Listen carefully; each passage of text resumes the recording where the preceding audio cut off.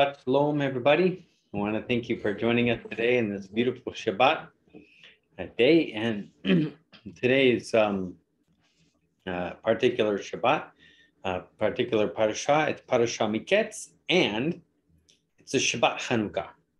Okay, it's a Chanukah Shabbat. And there's no particular title for this one. It's just simply Parasha Miketz and Shabbat Chanukah. So Miketz means at the end, because we're coming to the end of the book of Genesis. And then we also have the Haftarah, or the prophetic portion. It comes from four different sections. 1 Kings chapter 3, verses 15 through chapter 4, verse 1. Then we have 1 Kings chapter 7, verses 40 through 50. Isaiah chapter 61, verses 1 through 3, and Zechariah chapter 2, verses 14 through chapter 4, verse 7. There's quite a bit of reading just for the prophetic portion. Also for the Torah portion, I forgot to say, we're reading from Genesis 41, verse 1 through the end of the book, 44:17. And then for the Maftir, which is the Hanukkah section of this week's portion, we read from Numbers chapter 7, verses 1 through chapter 8, verse 4. And then there's the Brit Hadashah, which is John chapter 1, verses 1 through 18. Also, chapter 10, verses 20 through to 39. Luke chapter 4, verses 16 through 30. Acts chapter 7, verses 11 and 12. And 1 Corinthians chapter 2, verses 1 through 5. So there's quite a bit of reading today, but it's so fun to read every day, every weekend, all these portions and all these sections, because it's beautiful to see how they tie together. So before we start, my name is Rabbi Harel Frye, here in Perugia, Italy at the moment, and just want to welcome you. Thank you. I want to thank you, all of you out there who are watching on our YouTube channel and also SoundCloud. I really thank you for those of you who are following us and have subscribed. We really appreciate you, and we want to say we love you in Yeshua. And we hope that these our teachings are a blessing to you just as much as they are to me, because every year that I do a Torah portion, I always learn something new. And it's really great, because I don't think you can ever stop learning from the Word of God, right? From the Word of Hashem. So before we start, we shall just open this time in prayer. Heavenly Father, I want to thank you for this time to be in your presence through your word. And I want to thank you for the opportunity and the privilege that it is to read of your word and to study and just be in your presence. And the only way we can be in your presence is through the blood of your Son, Yeshua HaMashiach, Jesus the Savior. So thank you for this time. I ask you to bless it, and that which comes out of my mouth will be only from you, from your Holy Spirit, your Ruach HaKodesh, and not from my flesh. In Yeshua's name, amen. So before we start, we just grab a little drink of water. Yes, now and then I still have occasional problems with my throat. So it starts out with Genesis 41:1. And it came to pass at the end, or Miketz, 2 full years, that Pharaoh dreamed a dream. And behold, he stood by the river. So in last week's study, Joseph's brothers became jealous of Joseph, right? Plotted against him because his father favored him above his other sons. And actually, that was 2 weeks ago. And then his prophetic dreams revealed his own destiny, which is a very great destiny. Throw him into the pit, sell him into slavery. While serving honorably as a slave, Joseph set up and sent to prison for a crime he didn't commit by the wife of Potiphar. And in this week's reading, Joseph is finally about to come to an end of his many trials and enter into his destiny, okay? So in fact, the name of the parasha, which I said, Miketz, the opening verse of this week's Torah reading, hints at this, since this Hebrew word means at the end of. So Joseph is brought out of the darkness of an Egyptian dungeon to interpret the strange dreams of the Pharaoh. And I'm sorry, I did say that it was the end of the book of Genesis. No, I'm not. I was having a different thought, so I apologize for that. And So he's brought out of the darkness of the dungeon after 10, actually I just discovered it was 12 years, 10 years plus 2 years after that he had prophesied on those two other prisoners that were brought into jail, the cupbearer and the bread maker, one of whom was restored back to his job, the cupbearer, and the other one was hung, who was the bread maker. Now, in just one day, Joseph is promoted from prison to being second in command in all of Egypt, in the palace. His life is transformed suddenly from darkness to light. And it's incredible if you think about it, how quickly things changed for him. So yeah, he went through 12 years in a dungeon, 12 years in a prison, but in the end, he was released and raised up into second in command after the Pharaoh. That's incredible. So put aside Potiphar's household and serving there, look what he gets to do after all this suffering. So what does it mean to be a light in the darkness? So because Miketz also coincides with Hanukkah, also called the Festival of Lights, or the Feast of Dedication, because this is when the temple would be dedicated or would be sanctified. Okay, so this week's reading has a special haftarah, which I said is a prophetic reading about the prophet Zechariah's vision of a huge or grand menorah. And he says, he asked me, "What do you see?" I answered, "I see a gold lampstand with a bowl at the top and 7 lamps on it, with 7 channels to the lamps. Also, there are 2 olive trees by it, one on the right of the bowl and the other one on its left." This is in Zechariah chapter 4, verses 2 and 3. So there are 2 olive trees that feed the menorah with oil. And the trees are often considered to refer to Joshua the high priest and Zerubbabel, which are both religious and political figures. However, since prophecy usually represents present and future, and trees in scripture often represent people, the trees are seen by some to represent Jewish believers and Gentile believers, sons of oil who give light in the darkness. Some can mean that maybe it means the 2 witnesses that come in the book of Revelation, chapter 11. So others think that the 2 trees represent the anointing of the Messiah and the Ruach HaKodesh, or the Holy Spirit. The Zechariah promises that the righteous branch will come and deal with the sin that separates us from God in a single day. So think about it. Yeshua himself also did something miraculous in one day, right? He separated us.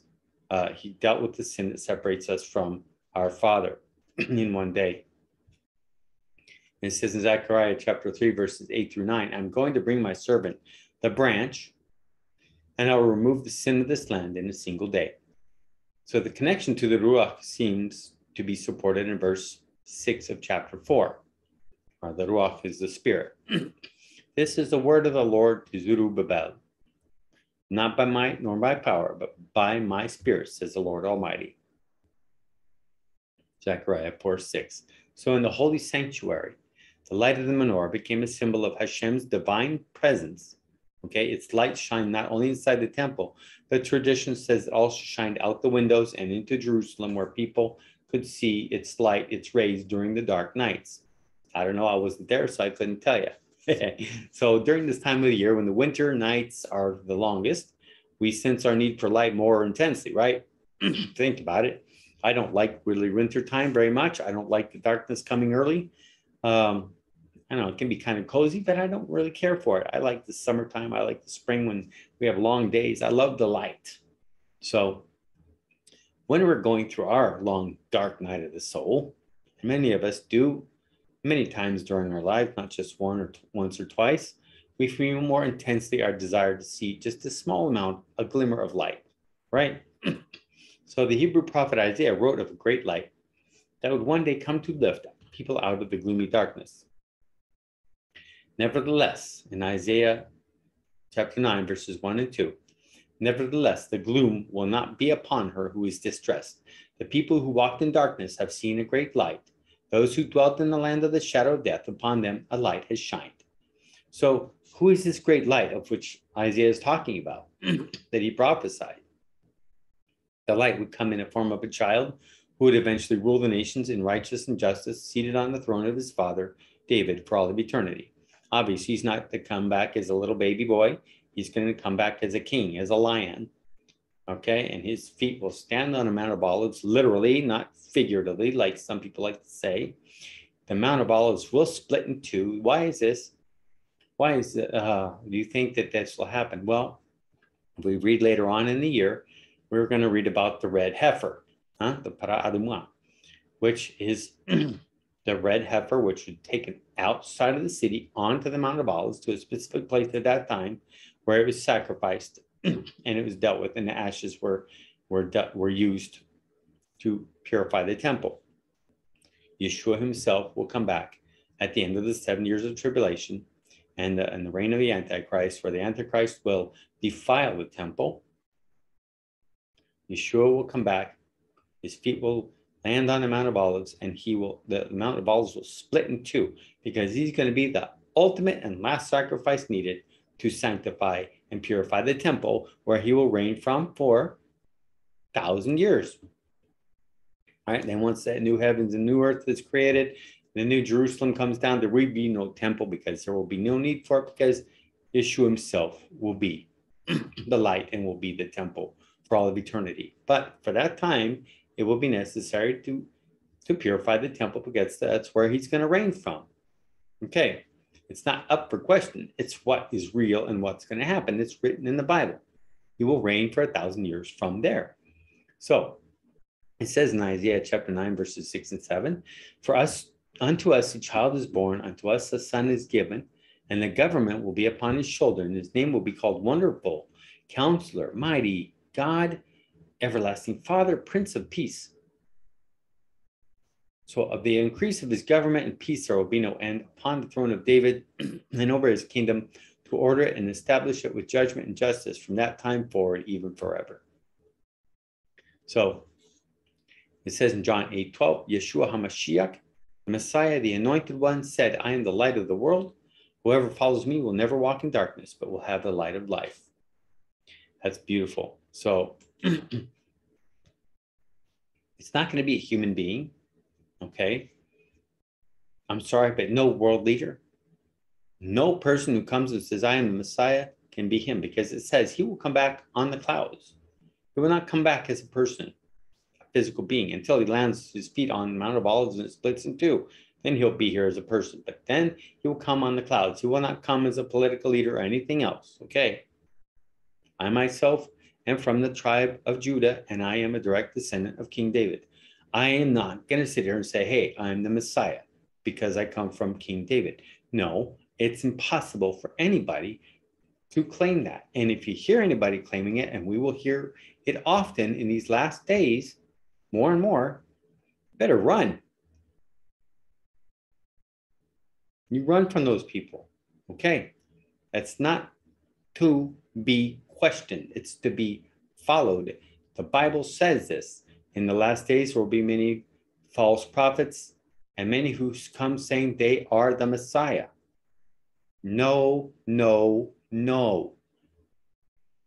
So let's talk about the light of the world and what Hanukkah is. Hanukkah is a celebration of light.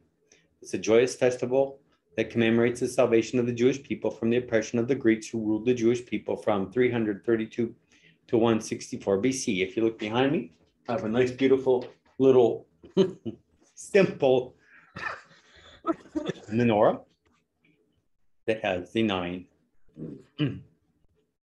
branches, and it's only used for this 8 days. Otherwise, normally we have the 7 one, the one with the 7 branches. So it's both a physical salvation and a spiritual one, since the Jews were not only rescued from persecution, but also liberated from an enforced Hellenistic or Greek religious system and culture. And trust me, people, this is coming quickly, again, worldwide. Hellenistic, or we could say evil, satanic, one world, global government, one world, global religious system, which is being set up by the Pope right now, and other many things.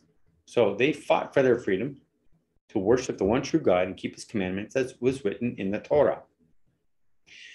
These days are going to come again, and those who are really truly believers will need to fight for their right to worship the one true God, even whether it's like in many countries where it happens even now in China, North Korea, and other, how it used to be in Russia and other places where they had to meet in private, in secret.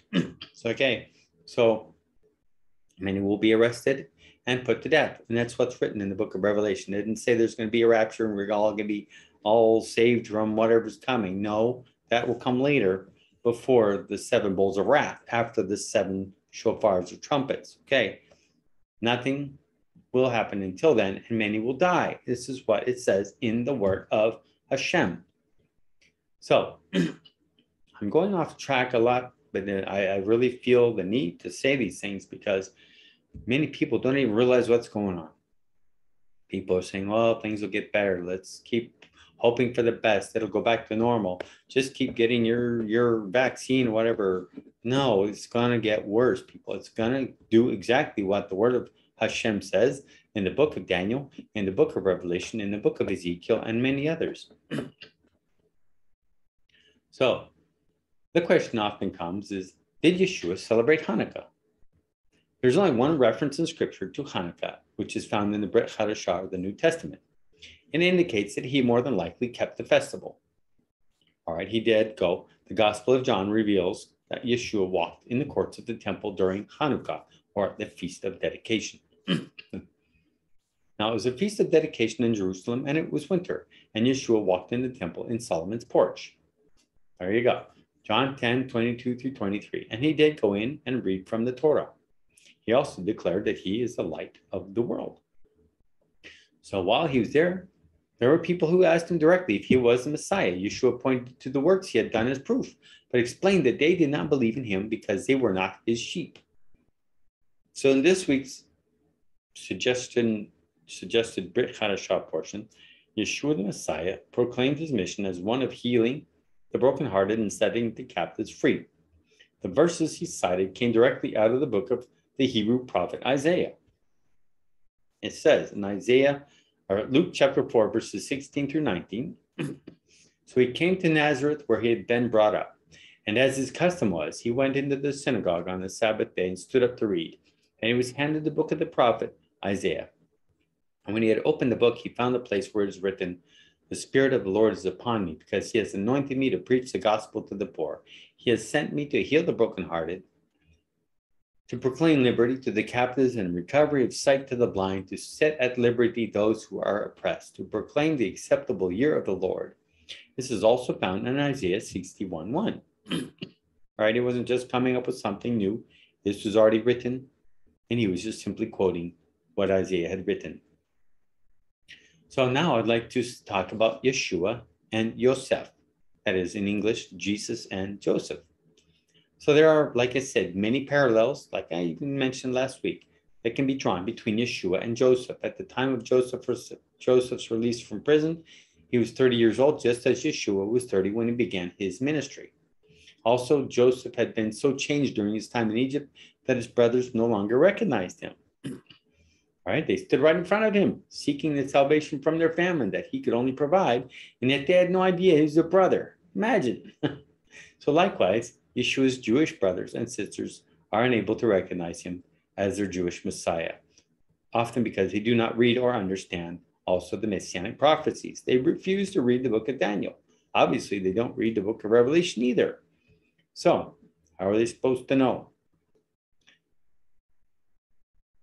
The only way they can see is if the veil is lifted from their eyes, like there are many Messianic Jews these days. And it's only because Yeshua is allowing them to see the truth, and he's lifting the veil one by one, two by two, or whatever.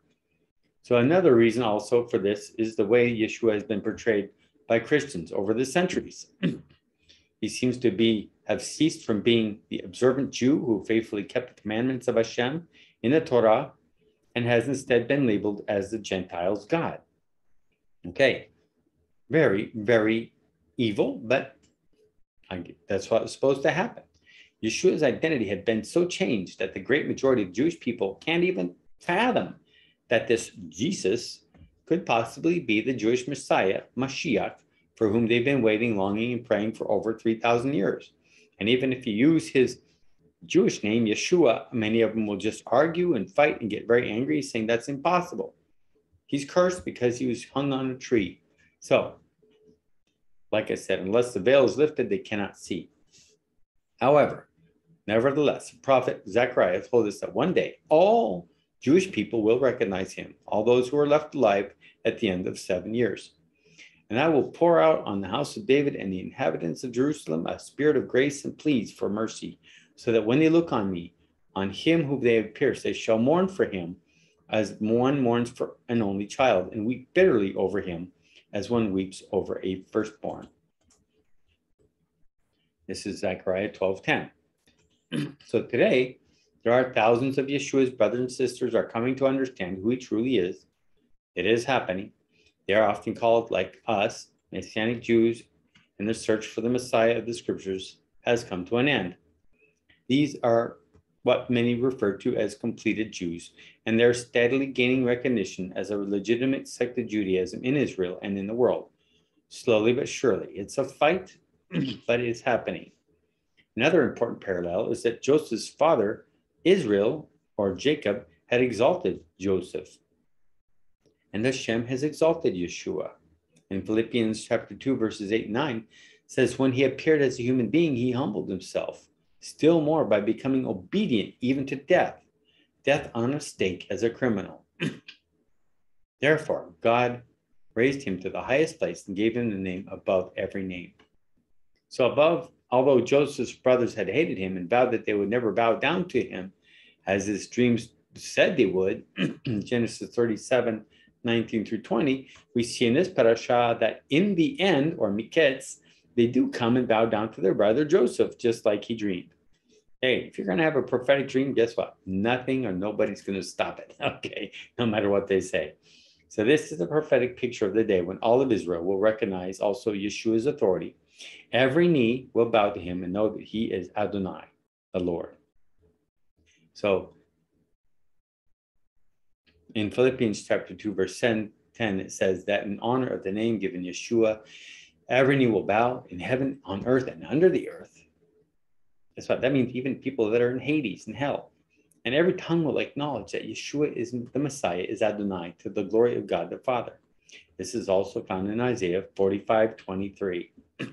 So, if you'd like to accept Yeshua as your Messiah now, if you are a Jew, I really strongly invite you to just search in your heart. Even if you want to negate what's written in the Brit Parasha, in the New Covenant, it still says it in the Old Covenant, in the Tanakh, and in the books of the prophets. If you go to read Daniel, the book of Daniel, which many refuse to read, it's there. But if you read Isaiah 53, which also many will not read, it talks about this. And we have a book that we can give to you. If you want, we can get it sent to you.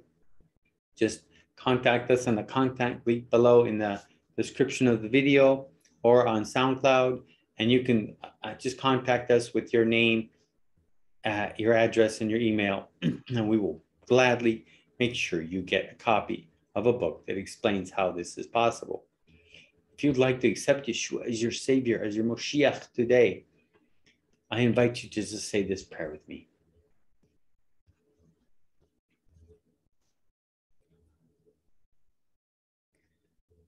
Baruch atah Adonai Eloheinu melech haolam, asher natan lanu et derech haYeshua b'Moshiach Yeshua. Blessed are you, Lord our God, King of the universe, who has given us the way of salvation in Messiah Yeshua. If you have any questions, please send them. We're here to answer. We're here for you. Like I said, you can leave a comment, but if you have a deeper question, I invite you to just contact through the contact link, and that will be more private, obviously. We also have a link for those of you who need help, who need counseling in any way for past or present things you're going through or have gone through, called Machaseh Shel Tikva, offered by Rebbetzin Gavriela, my wife, who is a licensed counselor and would be glad to help you in any way.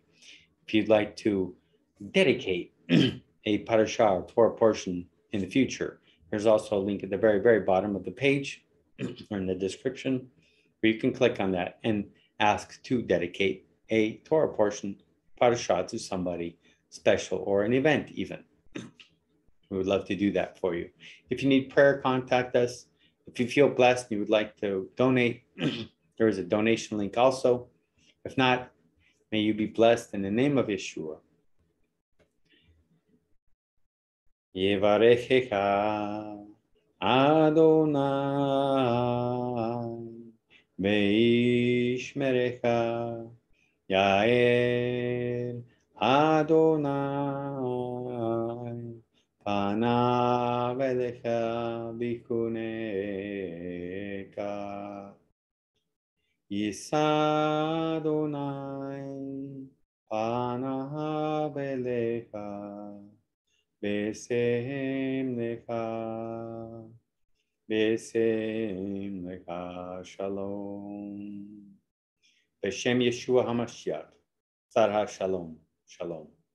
May the Lord bless you and keep you. The Lord make his face shine upon you and be gracious unto you. May the Lord lift up his countenance upon you and give you peace. In the name of Yeshua the Messiah, the Prince of Peace. Shalom. Shabbat Shalom to all of you. I hope you've enjoyed this sermon, and I hope it is a blessing to you. And I want to invite you to read all of the scriptures that we told you, because it's just a beautiful way to spend the day. Shabbat Shalom to all of you.